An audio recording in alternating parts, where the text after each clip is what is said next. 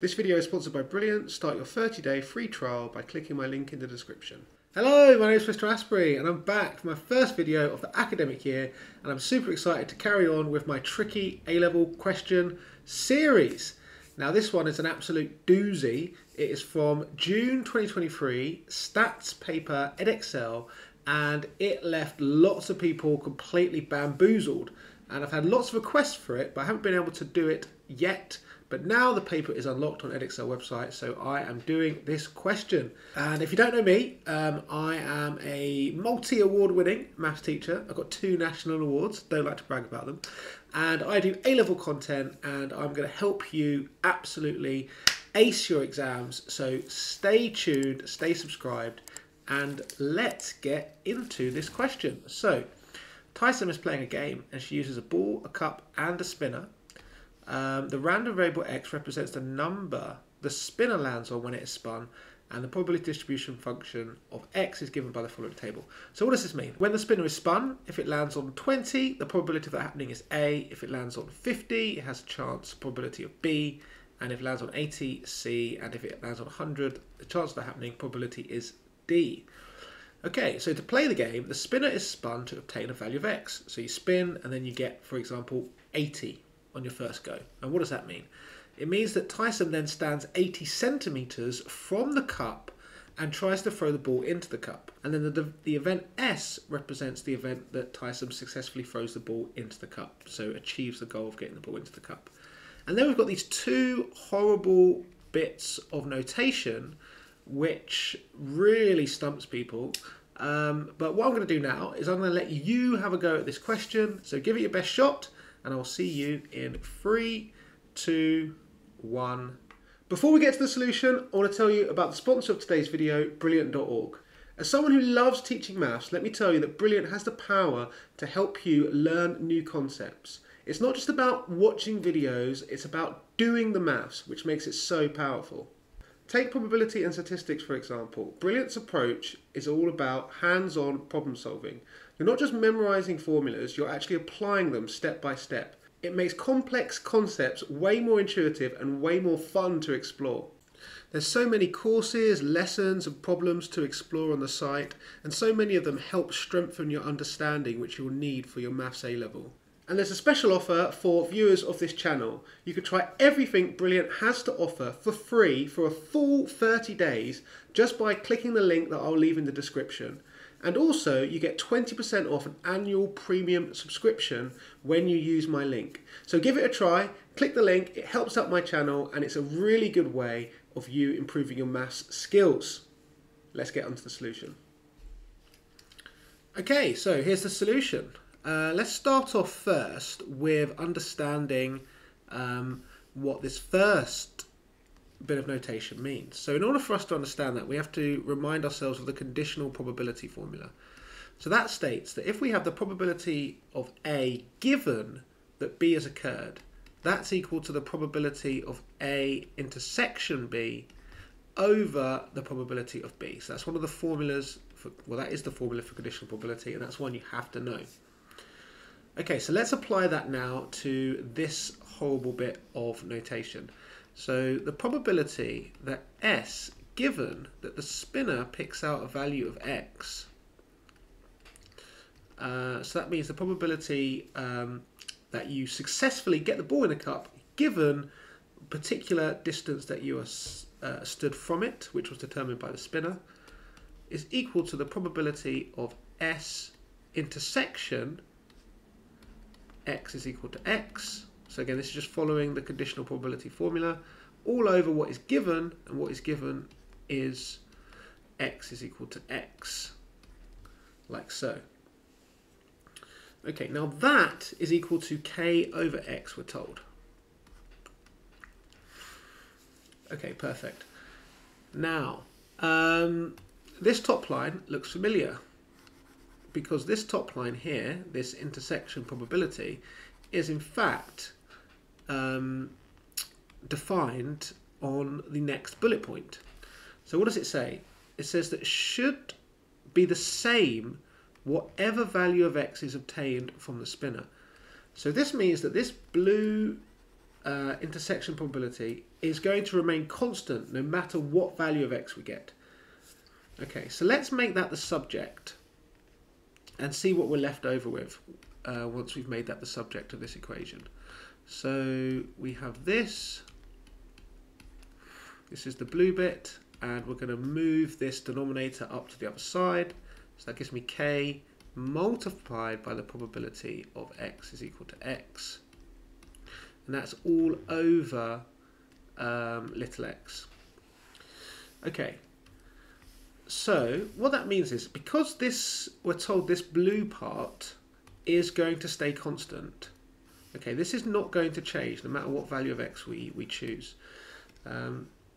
Then whatever x we substitute in, they should all equal the same thing, because the blue bit is going to stay exactly the same.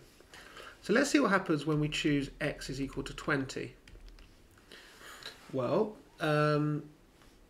what do we get on this right hand side here when x is 20? We get k, and the probability that x is equal to 20 is a. So we have a on top, and that's all over x itself, which is 20. Okay, what happens when x is equal to 50? What happens to the right hand side of this equation here? Well, we get k, the probability that x equals x is b, and that's all over 50 this time. And then when x equals 80, we're going to get kc over 80. And when x equals 100, we're going to get kd over 100. Okay, so whatever value of x we substitute into this equation, this left-hand side is going to be exactly the same, and the right-hand side is going to be either this one, this one, this one, or this one, depending on which value of x we sub in. What does that mean? Well, that means that all of these must be the same, because they all equal exactly the same thing, which is the blue thing. So I can say that Ka over 20 is equal to Kb over 50, which is equal to Kc over 80, which is equal to Kd over 100. Now we can divide through by k on these set of equations, and we can also find a common denominator, well, not common denominator, but we can multiply by the lowest common multiple, which is 400, and that will give us 20a is equal to 8b, which is equal to 5c, which is equal to 4d, and that just makes it nice and easy.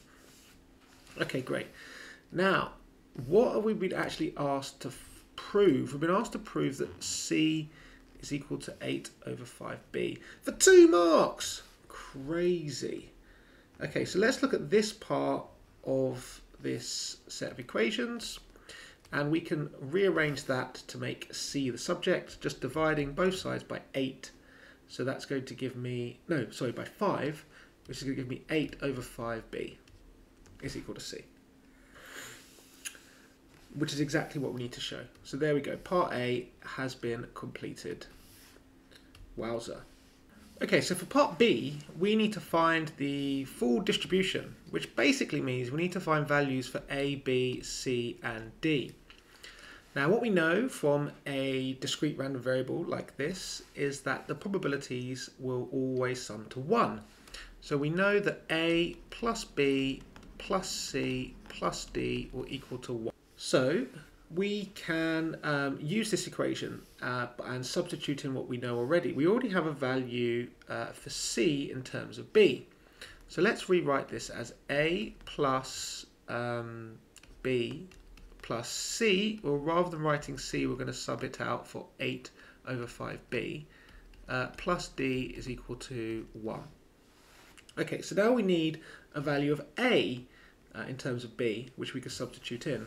Well, we know that 20a is equal to 8b, so therefore a dividing by 20 is going to give me 2/5 b. Okay, great, so we can rewrite this equation as 2/5 b plus 8/5 b, and then we just need to replace d, which in terms of b we know that 8b is equal to 4d. Again, using this equation here, or this set of equations here, we can say that 8b is equal to 4d, which means that 2b is equal to 1d. So we can sub that in as well. And now we've got this equation which is only in terms of b, which we can simplify. We've got 1 and 2 makes 3. And these fractions here make 10 over 5, which is 2. So that's a total of 5b is equal to 1. So we know that now b is equal to 1/5. Okay, great. And now we can just use these equations we have on the side here, this one, and this one, to get values of a. So a is 2/5 times b, which is 1/5. So a is equal to 2 over 25. And we know that c is equal to 8/5 b. So c is equal to 8/5 and b is 1/5. So that makes 8 over 25. And then we also know that 2b is equal to d. So therefore 2 times 1/5 is equal to d. So d is equal to 2/5. Perfect. So all that's left to do is actually to find the distribution of x. So I think we need to actually draw the distribution out. So we would write here x, we would write the probability that capital X is equal to little x. 20 is the first value, and that probability is a, which is 2 out of 25. And then the next one is 50, which is 1 out of 5. And then we have 80, which is 8 out of 25. And then the last one we have is 100, which is 2/5. And that is the distribution, and that is full marks, bosh. Okay, next question, C, which is a real cheeky question because, like, for 1 mark, you've got to do a lot of work for 1 mark. Anyway, Nav tries a large number of times to throw the ball into the cup from a distance of 100 centimetre. Okay, a large number of times, that's important. It means that we can trust this probability. He successfully gets the ball into the cup 30% of the time. So we're going to assume that the probability that he successfully gets the ball into the cup, so S, given that he stands a distance away of 100, is going to equal 30% or 0.3. So that's the assumption that we've just been told. And now it says, state giving a reason why Tyson's model of this game is not suitable to describe Nav playing the game for all values of X. That's really important. We know from our information that this should be equal to K over X, where K is a constant.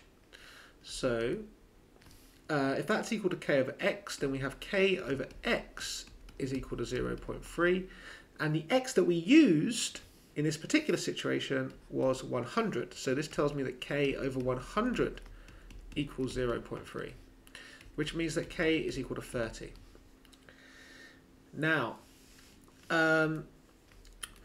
does that work for all values of X? Because apparently it doesn't. So it worked for, or at least we've used the assumption for when X is 100. So let's try the other extreme when X is 20. And see what happens when X is equal to 20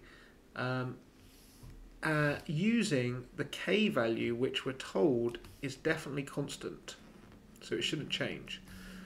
Okay, so when X is 20, we have that the probability that S, given that X is 20, is equal to, again, same thing, it should be K over X, which is 30, we know K is, over the X value this time around is 20, and that's equal to 1.5. And that is not possible because we can't have a probability greater than 1. So not possible for X equals 20, as shown. Thanks for watching. I hope you enjoyed that. And remember to click that link to get that 30-day free trial on brilliant.org. It's a great website and it will help out my channel. Bye for now.